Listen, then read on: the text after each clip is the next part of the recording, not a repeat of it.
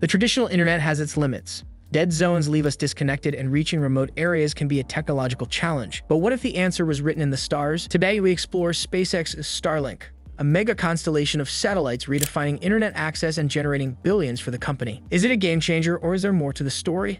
Stay tuned to find out. SpaceX, led by Elon Musk, is renowned for its frequent rocket launches, which now largely revolve around deploying its broadband mega constellation called Starlink. This network of satellites aims to provide high-speed internet access worldwide, especially in remote areas where traditional infrastructure is lacking. Starlink is crucial for SpaceX's broader objectives of advancing space exploration, including missions to the Moon and Mars. Since its inception in 2019, Starlink has rapidly grown, boasting over 2 million active users across more than 60 countries. It's been hailed for its ability to connect areas previously underserved, aiding in disaster relief efforts, and even offering support during conflicts like the Russia-Ukraine war. However, not everyone is cheering for Starlink. Some critics accuse Musk of meddling in geopolitics, especially concerning conflicts like the one in Ukraine. Additionally, concerns have been raised within the scientific community about the sheer number of satellites in low Earth orbit, potentially disrupting astronomical observations. Despite these criticisms, SpaceX remains determined to expand Starlink's reach. The company sees it as not only a lucrative business venture, but also a key step towards achieving its grander space exploration goals. With approximately 5,000 active satellites currently orbiting Earth, Starlink dominates the satellite scene worldwide.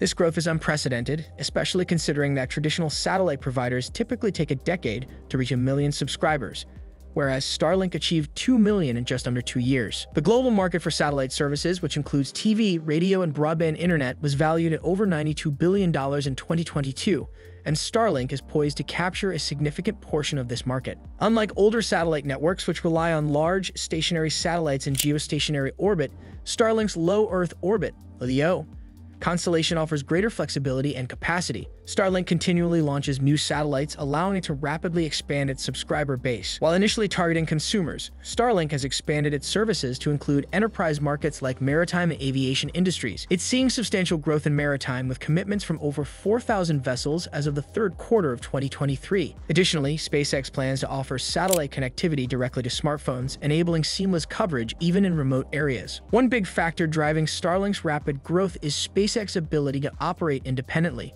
Starlink is vertically integrated, meaning SpaceX handles everything from making its own satellites to launching them and providing the service. This independence streamlines the process and eliminates the need for multiple suppliers or middlemen. Connecting to Starlink is easy. All you need is a small antenna and power source, making it accessible and convenient. Despite its user-friendly setup, creating the equipment wasn't cheap for SpaceX. Initially, production costs for the consumer antenna were high, around $3,000 per unit. SpaceX subsidized this cost significantly, selling the equipment to consumers for $499. Over time, SpaceX has managed to reduce manufacturing costs to under $600 per unit, now charging residential customers $599 for it. Starlink's ease of use has proven invaluable, especially in conflict zones like Ukraine. Starlink provides crucial communication pathways for both civilians and the military, allowing them to stay connected despite disruptions to traditional communication networks. SpaceX started offering Starlink service in Ukraine in response to a request from the country's digital minister. During the Russia-Ukraine conflict, Starlink has remained operational when other communication channels were taken down. It has become a vital backbone for Ukrainian military communications, offering resilience against jamming attempts and the ability to quickly adapt to mitigate disruptions. It has expressed concerns about the potential offensive use of its technology by Ukraine, particularly in coordinating drone strikes. Despite this, Starlink continues to play a critical role in providing communication support in challenging environments. During a conference in Washington, D.C. in February 2023, Wynne Shotwell, the president and COO of SpaceX, expressed satisfaction in providing connectivity to Ukraine during their struggle for freedom. However, she made it clear that Starlink was never intended to be used as a weapon. This came to light when it was revealed that Elon Musk had declined a request from Ukrainian military officials in September 2022 to activate Starlink service in Crimea for a potential drone attack on a Russian naval fleet. Musk was concerned that such an attack could escalate into a nuclear conflict. The significant influence of Musk and Starlink on geopolitical matters has prompted some countries to invest in their own satellite networks. For instance, the European Union has committed €2.4 billion to develop its own satellite constellation by 2027. China is also developing its own low Earth orbit satellite internet network, as it didn't want its citizens using Starlink services. Even Taiwan, wary of Musk's ties to China through Tesla, is considering building its own satellite network for national security reasons. In the scientific community, concerns have been raised about the growing number of satellites in orbit. SpaceX plans to launch thousands of Starlink satellites, while competitors like Amazon, Eutelsat OneWeb, and Telesat also have similar ambitions. This increase in satellites poses challenges for astronomers as they interfere with observations by reflecting sunlight at night, affecting research and imaging. The light trails of 19 Starlink satellites captured by a telescope meant for observing stars and galaxies illustrate the challenge these satellites pose to astronomers. Even the renowned Hubble Space Telescope has been affected by their presence. While SpaceX has made efforts to address concerns by making design changes to reduce satellite brightness, more needs to be done.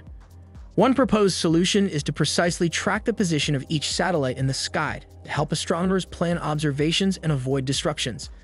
Additionally, satellites transmitting microwaves can interfere with radio astronomy, prompting discussions about turning off transmissions when satellites pass over radio observatories.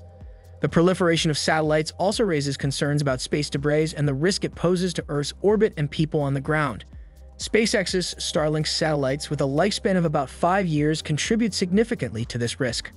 A report by the Federal Aviation Administration, FAA, and the Aerospace Corporation predicts that by 2035, Starlink satellites could account for 85% of the risk of falling space junk, potentially causing injury or damage on Earth. SpaceX disputes these claims, arguing that their satellites burn up completely upon re-entry into the Earth's atmosphere. However, concerns persist about the accuracy of data underlying the FAA report. While some experts don't believe stray Starlink debris poses a significant risk, environmental concerns remain. The chemical composition of satellites that return to Earth and burn up in the higher atmosphere hasn't been fully studied, so the impact on the space environment remains uncertain. It's important to thoroughly understand this before we continue to launch large numbers of satellites into low Earth orbit. While Starlink has grown rapidly, sustaining this pace could be challenging. Demand for the service may be reaching a saturation point, and Starlink has had to lower the cost of its user terminals to spur further demand. Additionally, SpaceX's plans for Starlink's expansion rely heavily on their next-generation rocket, Starship, which has faced delays in development.